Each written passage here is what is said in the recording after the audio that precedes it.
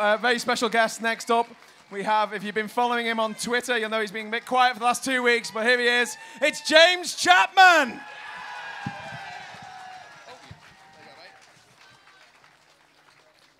Hello, citizens of the world. There are people here today from all parties and none, and you're all very welcome. Most of you don't know who I am, but until a few weeks ago, I was working just over there in number 9 Downing Street, actually, as Chief of Staff to the Brexit department. You're allowed to boo at that point, if you like. I worked on Brexit for a year in government because I believe in public service, and I felt a sense of duty to try and implement the result of the referendum that was called.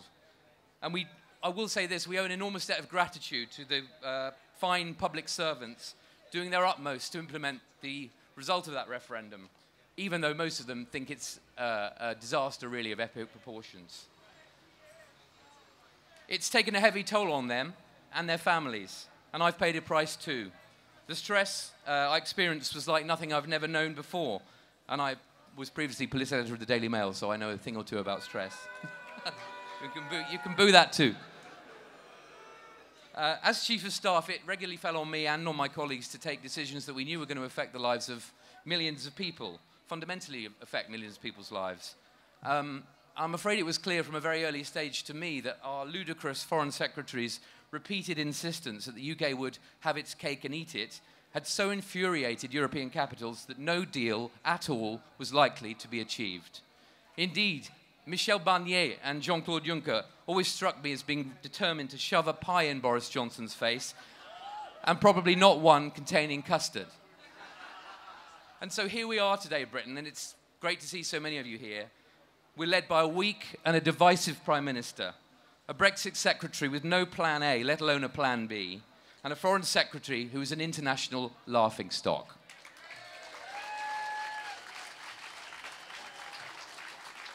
And just think how far we have fallen, Britain.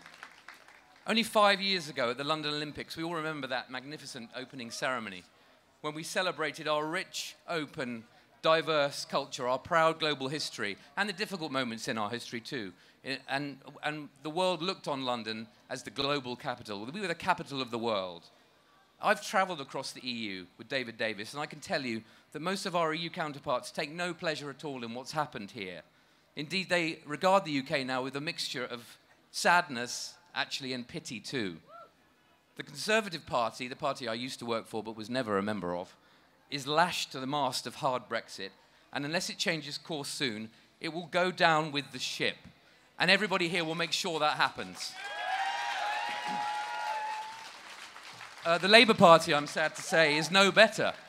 All those young people who voted for Jeremy Corbyn hoping that he would provide a more sensible Brexit course have had those hopes cruelly dashed. And despite the effort, there are good, decent MPs in the Labour Party. There are MPs, I hope, that are watching this. People like Rachel Reeves, Chuka Umunna, Pat McFadden, Emma Reynolds. These are decent people. They know that the course that we are headed on is taking us to disaster. We are heading for a cliff. And I'm really sorry that they haven't felt brave enough to be with us today and to tell us what they really think. The truth is that the leader of the Labour Party is as hell-bent on a hard Brexit as is the woman that occupies number 10 Downing Street.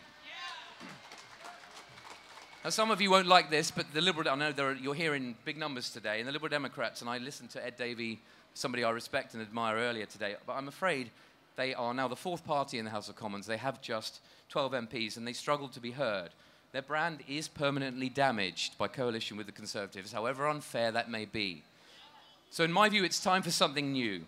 We need a party called the Democrats, and we would halt Brexit on the grounds of national, economic, and geopolitical interest. And we should not have a second referendum.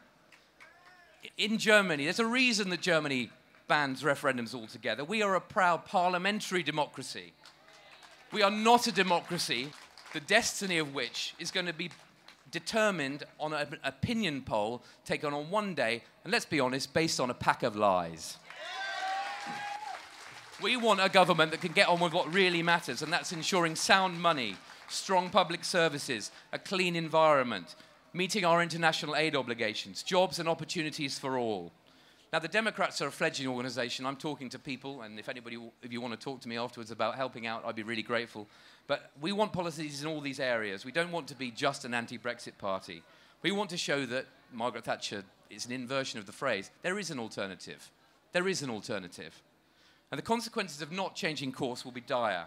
I want to take one example. When I was working for the government, civil servants would regularly inquire whether we wished to start hiring and training the customs officers, thousands and thousands of customs officers that we will need if we really do intend to leave the customs union. 100% of produce, Ms. O'Barney has been absolutely clear, 100% of produce will have to be checked as it crosses into the EU. And they pointed out to me as gently as possible that we have a grand total of 10 lorry bays at Dover. Because Margaret Thatcher's single market, it is Margaret Thatcher's single market, let's remember that. That means that very little has to be checked at present. We'll need, if we proceed with Brexit, 1,000 lorry bays at Dover. Has this government done any work on this? Have they hired any of these staff? Have they hell? No work's been done on it. Take another example. Another example I want to talk about because I used to be in the media. Broadcasting. It's a great British success story. And again, executives at big US television companies who have their EU headquarters here in the UK, employing thousands of people, Disney and Discovery are based in Hammersmith. Maybe some of you work for them or know people that do. They would ask to see ministers to discuss the implications of leaving the European Broadcasting Union. Simply put, they will have to move. They didn't want to, but they'd had no option. Did senior ministers engaged in Brexit deign to meet them to hear their concerns? No, they did not. This same sorry story, I'm afraid, can, and it will be told if I have anything to do with it, across almost every sector of our economy. Aviation, pharmaceuticals, automotive, chemicals, architecture, computing, nuclear power, medicine. The list goes on and on and on. Indeed, the government is disgracefully refusing to publish its own assessment of the impact of Brexit on over 50 sectors. It says that's because that would undermine negotiations. I say it's because of how terrible it looks. Now, this is, in my mind, nothing short of misconduct in public office. Yet, has our media been hammering on the door of number 10, asking for the truth? No, they haven't, and they're failing us too, day after day after day. So I know we need to wrap things up. I'm being told we've got to wrap up, but to conclude, it's time for something new. There is an alternative, something challenging. Look at what Emmanuel Macron has shown you what can be done in France. All of us here today may see ourselves as British, Scottish, Welsh, French, Greek, Irish, German, but we're all Europeans. We are all Europeans. And we won't let Theresa May, we refuse to let Theresa May and Jeremy Corbyn destroy that. We cannot allow that to happen, and it's for our children that we must continue this fight. So I ask you all to say with me today, I am a European. This is for Athens, where I have a special family interest. Είμαι Europeos. For Paris, je suis Européenne. For Berlin, ich bin ein European. Thanks very much.